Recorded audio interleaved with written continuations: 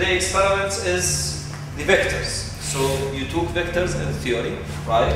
And today we'll see these vectors in practical. You will see it and how to do it, how to measure it, okay? And how to get the results. Somebody.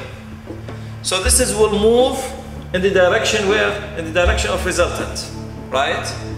If I want to make this body or the forces acting on this body zero, so I have to add another force equal exactly to the resultant and in the opposite direction. So let's say this is vector A, and this is vector B, and this is vector E, is the equilibrium.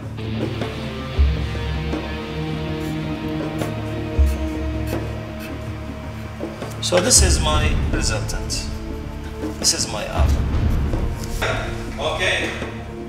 Now I want you to make the graph paper for and the analytical method to give me the result, this resultant in analytical method, I mean the components of AX and AY, and graphically by graph paper.